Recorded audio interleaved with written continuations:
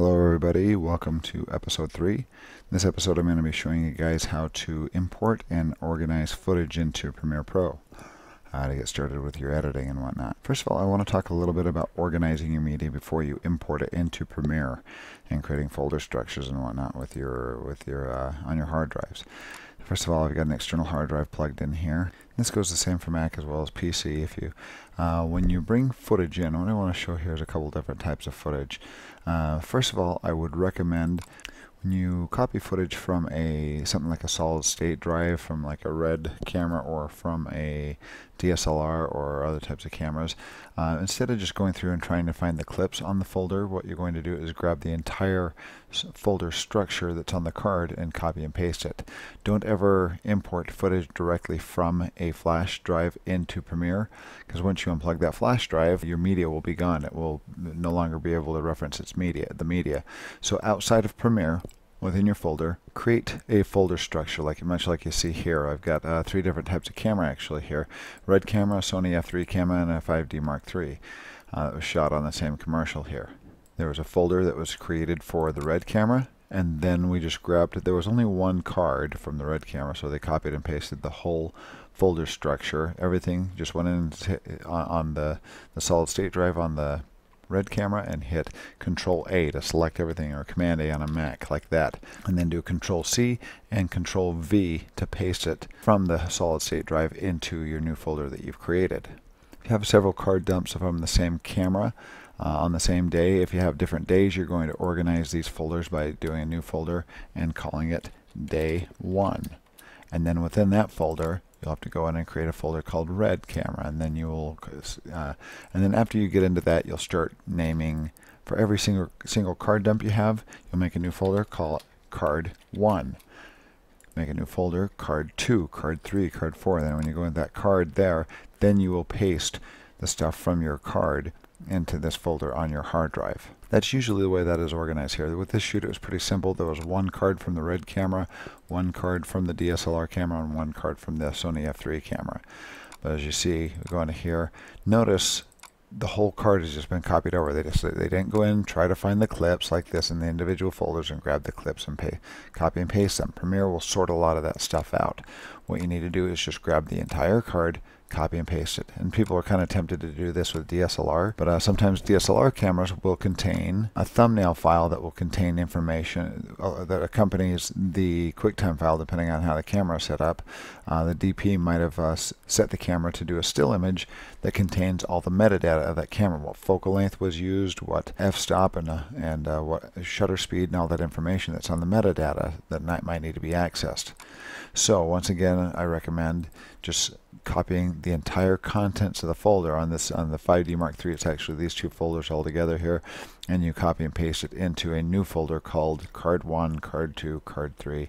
So you have all those individual cards organized before you actually start importing, and it's going to help you enormously. Once again, do not go inside these folders and rename movie files. Don't go in and rename things in the RED folder or in the DSLR folder. You're going to be doing the renaming within Premiere, and these are very unique coded names here. With the camera, basically with the life of the camera, it will never rename any files the same name as has been previously used. So it's just good to leave these numbers alone and do the organization and renaming within Premiere. Okay, let's show you how to import into Premiere. There are like 3 or 4 different ways of importing in Premiere. One of them is from your import window here. I'm going to do tilde over this window and make it go full screen so you can kind of see what we're doing here. Probably one of the easiest ways is just from the import media to start here. You just double click in the window here. Double click in that, it brings open an import window. Another way of doing that, I just hit escape, is Ctrl I. It's basically the same thing. Ctrl I is import. It will do the exact same thing. And another way is going up to File and Import. All 3 of those are basically the exact same way. If you need a kind of a quick way, just double click. There you go. And now I can navigate to my folder. Now this way of import, this import method works really well for DSLR footage. It's a little bit different for RED footage. I'm going to get into that, and some other types of footage that have a little bit more complex story structure that use like FAT32 as a hard drive format for their solid state drives. But I'm going to go under my footage here, under raw dumps, 5D Mark III, And actually what we can do is we can just go into raw dumps. I can select, since everything's put right into that folder, I can just say import folder here, and it will import the DSLR footage.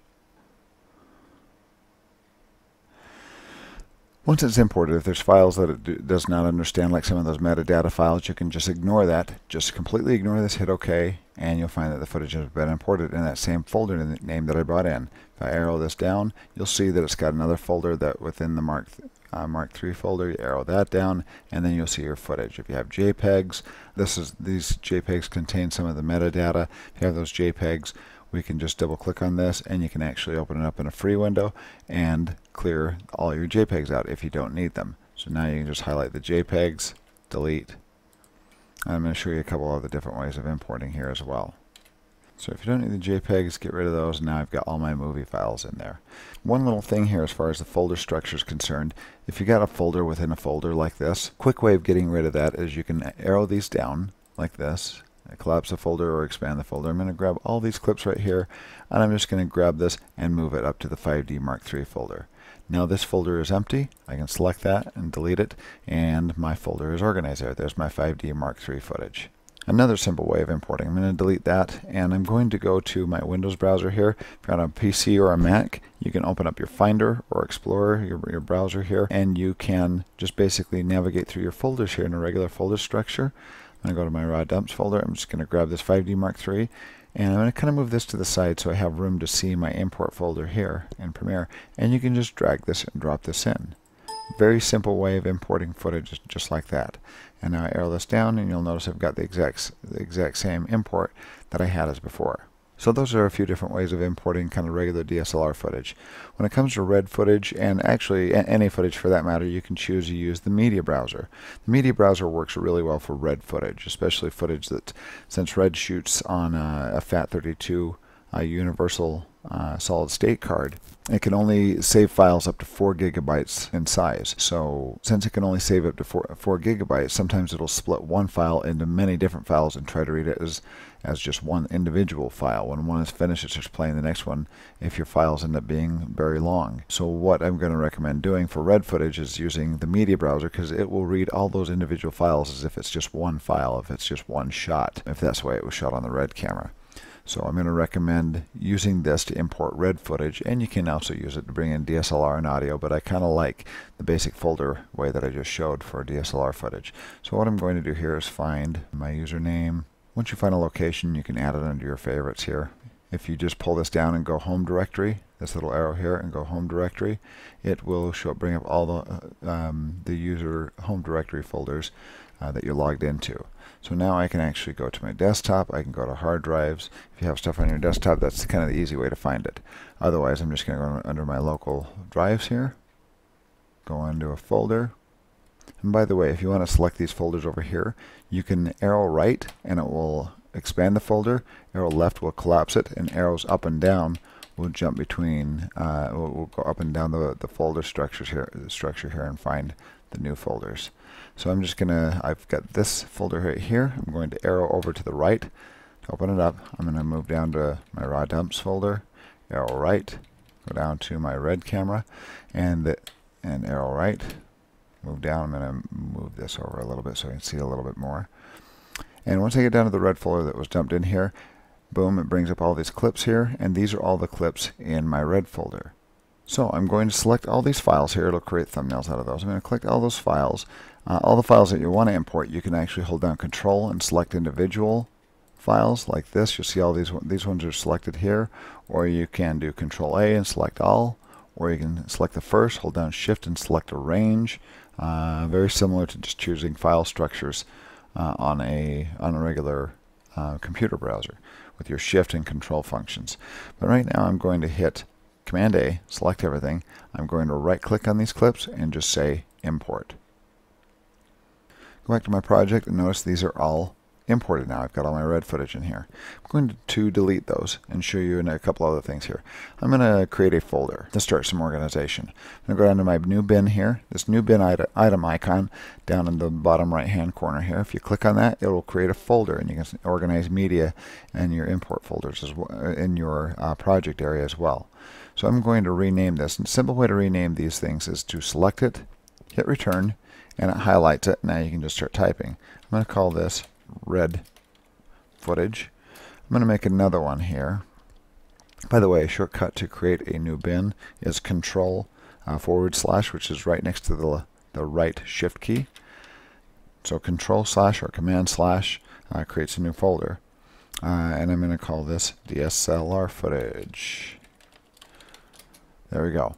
Now I want to go to my media browser and import footage directly into this red footage folder. All you have to do is select the folder. Whatever I select to import from the media browser will automatically go to the selected folder here. So media browser, right click, import. Go back to my import footage, arrow this down, and you'll notice all my red footage has been imported into the red footage. I'm going to go to my DSLR footage, go to media browser, 5D Mark III. This is where my media is found. I'm just going to double click on this, and find my files. As I showed before, I've got JPEGs and I've got movie files. I just want to see the movie files within this folder. You go down to this little funnel here, and you can tell this to display just specific types of files. DSLR footage is actually MPEG footage. I can select this and say, well, you can tell it just to show JPEGs. There are my JPEGs. And click on this and tell it to show MPEG movies, my movie files, and there are my movie files without the JPEGs. So now I'm going to select all these. Now I'm going to select all these, Ctrl A, and I've got my DSLR footage browser or folder selected. Go back to my media browser, right click, and import. One thing I need to do here is I've still got JPEG selected, so I'm going to uncheck JPEG. There we go.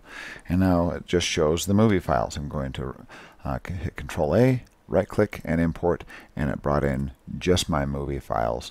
Oops, I did not have my DSLR folder selected, so I'm going to undo, select the footage, and actually what I could do here instead, let me bring that back, is you can just grab this and move it over. But whatever folder you have selected, it will import it into that folder. And now I want to show a little bit of organization. I'm going to make one more folder. I'm going to call this F3 for my Sony F3 footage. I'm going to select that. I'm going to go to media browser. I'm going to find my F3 footage, and here's all my F3 footage. Ctrl A, right click, import, and it is put it in my F3 folder. Okay, I want to show a little bit of organization here since from our import footage. I want to show a little bit of organization here from our little project window. First of all, I showed you how to create folders to organize footage and to organize audio files and JPEGs, whatever you're organizing here. But I also want to show how to move files around if you want something out of a folder and getting things prepared for editing. First of all, like I said, if there's folders within folders here, let me go into this and we're going to divide the F3 folder into a couple of different folders here. I'm going to double click on this. Actually, let's do it from the red footage because I know I've got different shots in there. I'm going to double click on this. It opens up this free floating window. I'm going to open this up a bit. I'm going to tell this to show down here. You've got list view, which shows in the view that you see here, or icon view. Icon view will pull up a little icon of every little clip. Say I want to grab all this kind of mountain stuff and put it in one folder, and the guy with the glasses and put it in another folder within the red folder. So I'm going to create two folders. I'm going to hit Ctrl/ or Command/, and the slash once again is right next to the right shift key. And I'm going to say mountains. And also I'm going to create one more folder, Ctrl/, and I'm going to call this glasses. There we go. So we've got two different folders within my red footage folder, and I've got all these clips. I can grab a range of clips here, select this first one, hold down shift, and select the last one here, and it selects this range. Now you just simply grab these, drag them, and hover over till it highlights the entire folder like so, and you let go. And it's put those all in that folder. I'm going to grab the rest of these glasses, drag those to the glasses, oops, grab those and drag them down to the glasses, hover over it till it's highlighted the whole folder, and let go. Here's some more mountains. I'm going to grab those and stick them in my mountain folder. And there we go. And now those are organized. If I double click on the mountain folder, it has all those clips in the mountain. If I double click on the glasses, it has the glasses. There we go. So now from your project window, this is just my own personal preference, but I prefer to have my project window in list view almost at all times. It's very confusing to kind of work out of the project window in icon view because it's just showing these folders here. It's best to show it in list view, in my opinion. Now, if you want to open up another folder and start editing, say, red footage or DSLR footage, what you can do here, say we want to access the DSLR footage. If you double-click, it'll open up this free-floating window here that can kind of get in the way of your editing. So what I'm going to recommend doing is holding down your Alt key and double-clicking on one of these folders. It'll open up the folder in its own bin. When you Alt double-click, it doesn't do a free-floating window, it opens it up in its own bin. And actually, I'm going to grab these. I like these kind of close together, so I'm going to grab my project and I'm going to move it right next to my bin right there, so they're close together.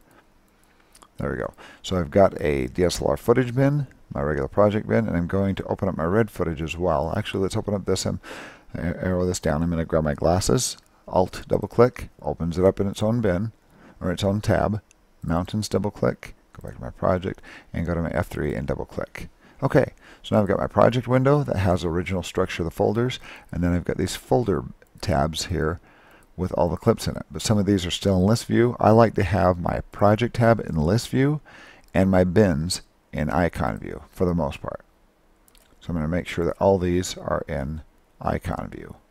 There we go. And now, once you're in icon view here, if you want to change the size of these icons, you can just grab this little slider down here, make these larger,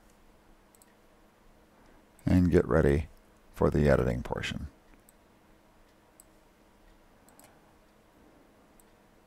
Couple last items here. First of all, I want to show you how to rename footage. I mentioned you don't ever rename the footage of the movie files in the folder name. Just I want to reemphasize that. Don't ever go to the actual file structure and rename these files in here for your folder names or your file names. Don't ever do that.